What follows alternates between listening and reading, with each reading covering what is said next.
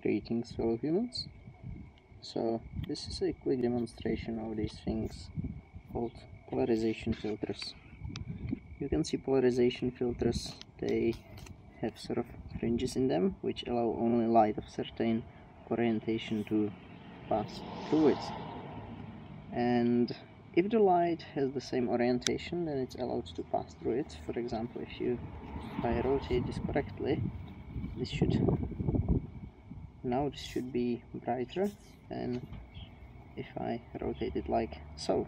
You can see that these filters have 45 degrees angle to their fringes, and in this case the fringes are like this because they are not allowing the light which is horizontal and reflecting of the road to properly reflect, to properly pass through, whereas this orientation is parallel with the direction of the oscillation of the light, and it can pass through it. If you have two of these, like so, you see they need to have, like, if they align them properly, or if I flip this one like this,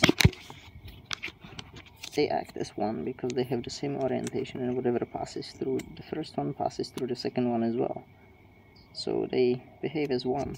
If I had the third one and this one, then yes, there are some losses, but in effect it works as one filter. So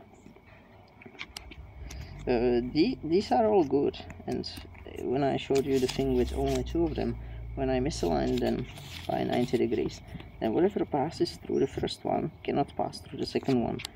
Like, of course you can still see some of the light coming through, but that's because these are not perfect. But the point holds that if they are parallel, they pass the same light. If they are 90 degrees to each other, they hold no light at all. So you can see that if you take the third one, sort of slice it in between, it still stops. But now what happens if I put it in the blocking position? Then when I put it in here, or here, here, or there, it does not matter, but you probably just saw it here. When I push to this one 45 degrees with a 45 degrees angle, there is some light passing through it. You can see that suddenly light starts passing through it. You can see the road in there, whereas in here it's mostly bluish and dark, so that no light passes through it. But here it's actually interesting. You can see that if it's misaligned with one of these angles by 45 degrees, approximately like half, not half, it's like square root of 2 or 1 over that or something like that. It's all angles and phases and stuff. Anyway, you can see that this is quite an interesting effect, and it works with the RR45 as well. And if I flip it, I mean, you know what happens when I flip a thing. When I flip it like so, it becomes like that, because if it would be linear like this, it wouldn't make sense, because it wouldn't matter whether you put it here or here. But because these are 45 degrees across, it means that whenever you flip it like that, it changes, like it gets a mirror image like that you would flip into the other one.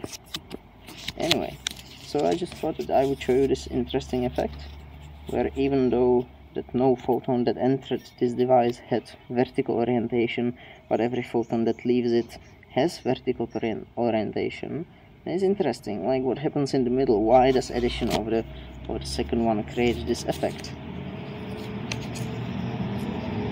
And that is somewhat analogous to trying to explain stuff like quantum measurements, because without the middle one, there are no photons which would have any bit of, let's say, vertical polarization or something like that. So, well, in would go only one of them, and out would go only the other. And there is the transition between the two, where none of the photons actually had this original property, but after leaving the second filter, it somehow does. It's just an interesting view at what happens when you look at photons from the point of view of probabilistic particles and stuff like that.